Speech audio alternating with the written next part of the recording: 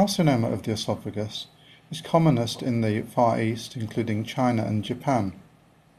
It tends to occur after the 5th decade. People at particular risk of developing carcinoma of the esophagus include smokers and heavy drinkers.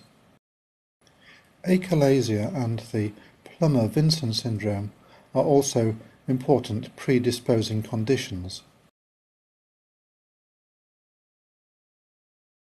This is the typical appearance of an esophageal carcinoma, resulting in irregular shaped narrowing of the lumen.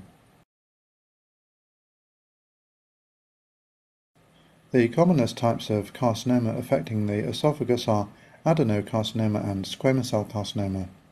Rare malignant tumours include small cell anaplastic or oat cell carcinoma and malignant melanoma. Adenocarcinoma develops in the lower part of the esophagus.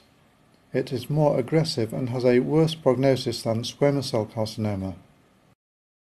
Adenocarcinoma may develop in an area of Barrett's esophagus, and adenocarcinoma may have spread up into the lower esophagus from the stomach.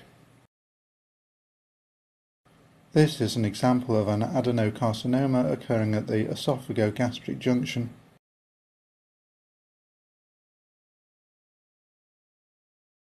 The histological appearance of adenocarcinoma is characterized by malignant glands infiltrating the esophagus. Squamous cell carcinoma tends to occur in the middle and lower esophagus. It is associated with smoking and alcohol. Squamous cell carcinoma may present late with dysphagia, and node spread early is common.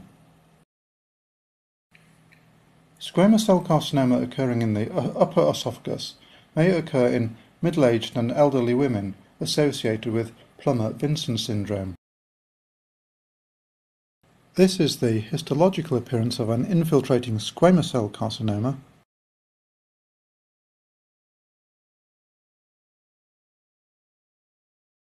Here is an example of a small cell anaplastic carcinoma of the esophagus.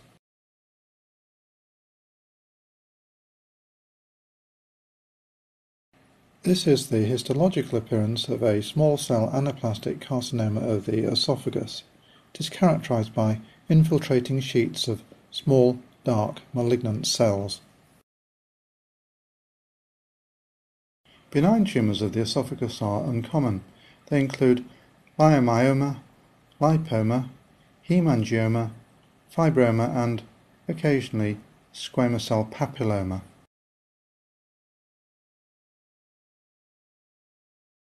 Here we see an example of a leiomyoma of the esophagus.